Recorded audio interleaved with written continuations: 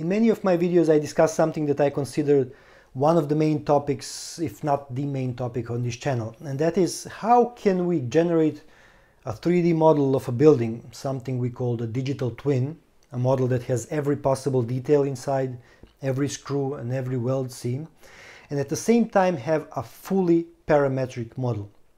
Now, in many other videos I talk about what a fully parametric model is, and if you follow me there will be repetition. But in very few words, a fully parametric model means that if you imagine this digital twin of some building, you can change anything at any stage of the design of the object. You can move whole surfaces, change the basic shape, move the basic grid, and once you do that, everything else up until that last screw and that last welding seam will be updated parametrically, because everything is connected through the rules in a single DNA of the building. Now, as much as I love philosophy and theory, there is not so much sense in talking about abstract concepts in the building industry. So, on this journey toward the fully parametric model, let me demonstrate to you what I mean on a small model in Catia. Now, keep in mind that I will only show you a very few first steps, and if you follow me on this journey you will see how we will build a fully parametric house up until the shop drawings, CNC files and bill of quantities. And we will see how any change can result in an entire house adapting to those changes. Now, there are an infinite number of ways to parameterize a 3D model, so let's start with an obvious one. So this is how we're going to do this. This is a small parametric model that misses a lot of stuff. I'll talk about that later, but this is just the first part of the journey. But instead of me now explaining what the first step is and always let you imagine what the next step will be, I will relatively fastly go through all of the steps, and then I will go backwards to explain what actually happened and how the things are interconnected. So bear with me. What we are doing here is we are starting with a simple grid. So I have this grid in a so-called sketch in Catia in a 2D space. In this 2D space I have this grid that is constrained. What that means is that all these lines are interconnected. They are parallel, first of all, and then second, they have specific lengths, which means that if I change this length here to 5400, it will move and all others will follow. I will return this to 2400 for now, and you will see later how these changes can affect the whole drawing, the whole model. So I have this basic grid, and what my idea was to use that grid to build this layered parametric model. I made a second grid on top of it. So why would I do that? Well, I would do that so that you see here in yellow, you see the original grid. And what I did is made this secondary one with these infinite lines, and those infinite lines are connected to the original grid with a simple offset value, which means so this particular line is offsetted from this grid line for 200 millimeters. Let's change it to 1200 just to show to you that it changes. That means that whenever I change this line in the original grid, this one will follow it and always remain 200 from it. That's the case with all other lines. Now, why did I do that? In our example, I have some walls. Let me blend them in. Those are some specific walls that find themselves exactly on that secondary grid, which means for some reason that's not important right now, these walls here will not be exactly on the grid lines. They will be on this secondary grid structure that is slightly shifted from the original grid. So that's a good example to see how we can do this layered parametrics. And in my case, I have a little CLT wooden panel building, which means that all these lines represent a single CLT panel. Now, what I could have done, and I skipped this step, but it's not so relevant right now, I could have made full lines here and then define the division itself to be parametric, but I didn't. I just simply created these lines and I constrained them with some lengths, but again, you will see that when we go backwards. We will get out of this sketch and I will show you that there is another sketch on top of it. It's internal walls. So here we see some external walls and some internal walls of this little CLT house. of which you will see only ground level, and later we'll expand to generate the whole house. So what is so special about it? Well, we want to use these lines as input lines to generate some CLT panels. So what we need is important word is a template. So we need some kind of a template for a CLT panel. And here there are some templates that I created. So let's see how this CLT panel vertical template looks like. So I literally went and drew some inputs. In our case, there is an input line here that will enter into the construction of our panel. And there is some top plane, here you see, and bottom plane. They're there just to cut the panel on the top and cut it on the bottom. So what I did this here is made this template by literally modeling it. And as you can see in Catia, everything you model keeps track of the full history. I would take the input edge, I would find the midpoint, some vertical line, define some planes, I would define a surface that I would split on the top and on the bottom, and then that surface I would extrude into a panel. And then once I model this, I can literally use, I can wrap it with one step by using some user-defined feature, which we'll talk about next time. But let's say I just wrap it up as a template, and a template that has these particular inputs. Once I have done that, in this case, I made a variation of it, a template with an opening, you will see how that is regulated. You see that here some lines have different colors. That is because when I named them, when I drew them, I named them also.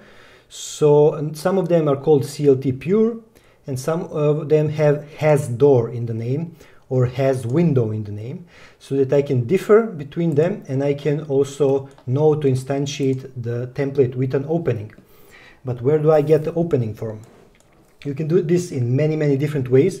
Here's how I decided to do it, just for test purposes, just to see if I do something, if it will actually be parametrically connected to the full model. I went through all the lines with this small script, and whenever the line had that has door or has window, I created a small sketch. A sketch is basically a 2D space in Catia that you could put anywhere if you want to draw something in a 2D plane.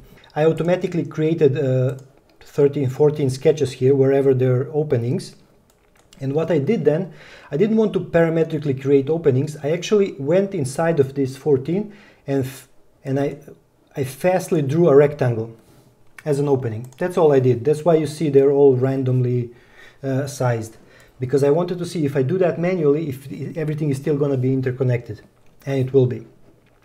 So now I have this as an input, right? I have a lot of lines that should grow into CLT panels, and above some of the lines I have some openings. So I have a script here. I do start the script and execute the script, and the script will go through all of these lines, and then it will do the following. It will, for every line that is called CLT pure, it will simply instantiate as a template. Now keep in mind, we have a very simple template here. It's just a box.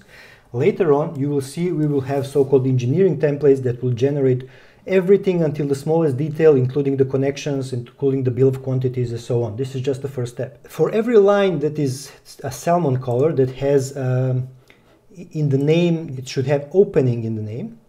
This is how I programmed it. This is specific to this case, doesn't have to be like that. But in this case, it still instantiates the same UDF template, but as a bottom plane, it takes another plane from this level set here. And that's what I told you, it's beautiful that they're external. So check out what happens. You can see there are a couple of horizontal panels. There's one here, there's one here, there's one here, and so on. If I change this plane to 1500 millimeter height, you will see how they will all update automatically, because they're all interconnected. And that's just the start of the whole parametric story. When I created these sketches, you remember I showed you that these walls are created in these 2D sketches. So for example, these openings here, I noticed that in this specific case, they have some standard value. So I decided to export that to an external parameter. Where is that parameter? Well, here I have some in this DNA of my structure.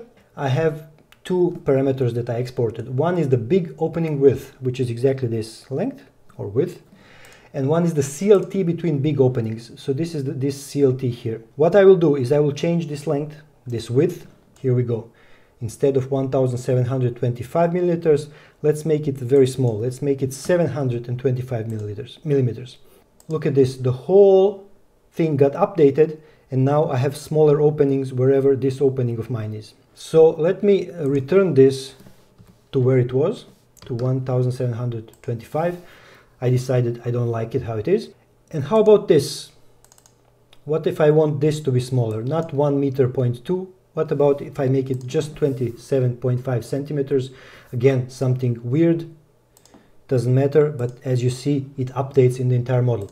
So that is just a single small parameter that I connected to these things. Now, it's very interesting that, or it's very important that for this particular example, I did not choose something that you are used to connect with the term parametrics. There is no free-form grid shell. It's a very specific, very simple, very basic CLT house that you would never dream of parameterizing. But for me, it was exactly interesting to see how one can parameterize even the most conventional architecture. And what's interesting here is, for example, let's go and find this little sketch of this opening. Remember, this DNA is a tree structure. We can open, close stuff as we want. So this is this particular sketch, right, of this opening. So let's say I don't like this opening of mine. Now I'm not isolating it this. I'm just doing it a bit widely here, or moving the opening around. But the point is that once I move it around here, see, it's already updated, and the template is updated as well, and the opening is moved. Now, what you're seeing here is these problems here, and the joints are not solved. I will address that at the end. This is what we're going to solve in the second step. But I want to show you something else. The whole idea behind parameterizing this whole structure is that you can make very big basic changes. So what would be a very big basic change in our case? Well, one of them would be, of course, if you remember, we have our basic grid. And here is our basic grid. Remember these 3 by 3, 4 lines. So theoretically, if I take this grid line and I enlarge this space and move this grid line here somewhere, the secondary grid structure will follow. All the walls that are connected to the secondary grid structure will follow it, and then all the templates that are on those walls we will reinstantiate. So let's see if that is what happens. So let's enter our grid structure, and we will take this value of 2800, the value that which I can export and publish it, let's say, to be an external parameter, so I can change it from here somewhere, but that's not important at this moment. Let's change it to 7800. So this is what happens. Our grid line changed, moved here, and this grid line stretched. So let's see, once we get out of this sketch, what will happen.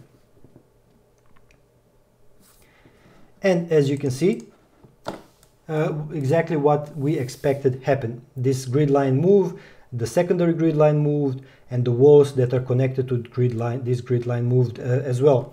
So that's the beauty of it. And let's make some other changes on this grid. Let's expand this one from 8,400 to 12,400, whatever. And then look at all these walls update simultaneously. You see, these are walls stretched. Now, how do you connect this to the grid? That's up to you. You know, in my case, for example, these walls that they started being generated from here. So that means that the last one will be stretched. You could take this line and then divide them into equal elements, and so on and so on. So how do you parameterize it? It's up to you. But what is important is that in this chain, from the basic grid until the panel, at any moment you can intersect and change something, and that will change. For example, you don't have to change something on the basic grid. Remember what we said? We said that here is the basic grid, and we have a small offset in the secondary grid. So why don't we go into the secondary grid and change this small offset from 200 to 2200. You see, it will move it here. So that means that these walls now that are on this line, they will, you see, they moved, they are now 2200 millimeters away from the basic grid, and the whole structure is kept the same. Now, one of the great things about this is you will see in the future, I will explain how this can all work online, but you can easily divide work. So you can imagine someone developing this complex CLT template with all the connections, as we will see in the future, and the bill of quantities and so on, and someone working on the parameterization of the 2D grid. And then the third person could develop the script of how this is all connected. And when I say script, this is really not programming. So most of all is inbuilt in the software, so you don't have to program at all. When I say a script, that means really simple way of just instantiating the template. And then you can easily combine all those works with a single click of a button and generate all the templates and update everything automatically. You have to keep in mind that's also very convenient. Once I go inside my template, this little guy here, and I change something and I update the template, all the templates will be reinstantiated. So I can change something here, change the parameters. By the way, this template has different input parameters that I still haven't played with yet, and we will see that in the future. For example, wall extension, how much it extends toward the left or the right. You see this panel flip, if it's true or not. That's what we want to control. The wall thickness, those are all parameters that we can play with once we instantiate the template, which I'm not doing yet. In the step after that, we will look then at these connections. What we will try to do is to recognize automatically where the CLT panels are connected and then build a complex connection around it. So what we will do is just add another thing in this chain reaction of ours. So when we change the grid, the secondary grid changes, the panels are reinstantiated, the connections are found again, the connections are reinstantiated, and so on, and we are well on our way on this journey to the fully parametric model. Again, this is a very simple example of a CLT house, and what you will see in the future is how this house grows to be a complete one, and how it goes into the depth, and how we develop specific details, steel columns here, connections between CLT panels, and we end up with generating full bill of quantities, and what's very cool, full 2D drawings and CSC drawings for every CLT panel. And yes, I will repeat it for the 700th time. Once I change this basic grid structure, everything in the chain reaction will change, so that all those 2D drawings, all those bill of quantities tables are reinstantiated and automatically updated. Now, don't be deterred by the basic geometric level of this model. I know you have BIM flashing in front of your eyes. Soon we will see how to incorporate standard architectural elements like windows, doors, slabs, and define and export everything, including walls, according to the IFC data model. You have to keep in mind one important thing that you just witnessed. Parent, child, parent, child, parent, child. Everything that is an output becomes an input for something else. So these basic panels are just another input for the next level, maybe to a full wall with all layers, and as I said, connections. And the cool thing is that once instantiated, this template, this one CLT panel entity, once expanded in the tree structure, we can contain the 2D drawing, an Excel table, a bill of quantities, everything generated and updated automatically. So you can always go further and deeper along the DNA path, along this structure. So we will explore that as well. That's it for today, folks. I hope I got you interested. Subscribe and let us discover more and more tools that will enable us to create fully parametric digital twins. And once we do that, we will see how to employ smart algorithms to do most of the manual work for us, so that we can concentrate only on high-level design. Subscribe, share, stay free.